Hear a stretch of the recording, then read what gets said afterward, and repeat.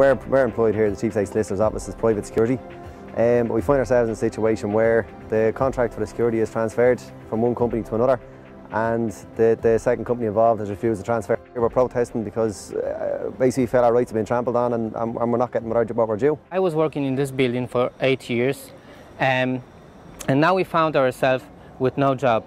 The new company came over, took over the contract, and they not respect the SIPTU regulations, which basically means we found ourselves jobless, standing outside this building now for a week. The 8 people who were involved in this dispute were in the normal industry situation. They would have transferred under what's called the Transfer of Undertakings Regulations, commonly known as TUPE. And in this situation, the incoming contractor, TOP, have refused to step up to their obligations to what we regard as an industry norm. Only I'm probably in a bigger situation because my age. What's going to happen after this? Am I going to be employed after this? I'm here to support my dad.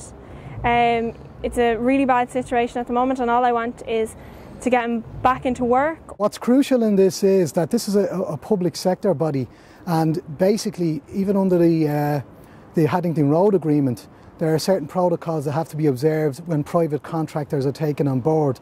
It's crucial that this is resolved positively and successfully for this group of workers, and also to set the tone for the future of transfers in the security industry. We've no job, no wages, we can't get as much as social welfare. All our entitlements have been basically stopped because we can't get anything from anyone. There's 8 of us here, we're only ordinary men.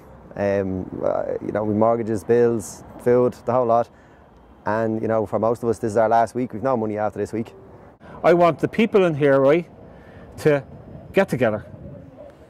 Get together, not today, not tomorrow, as soon as possible. Get this thing sorted out. We had a lockout in 1913, and the same is happening now.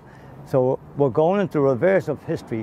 What we need to see is the 3 groups that's involved in this dispute with us to come together and resolve this dispute. And I hope everything is going to end great for us, and these situations are like that will never happen again. So please God, we're strong together.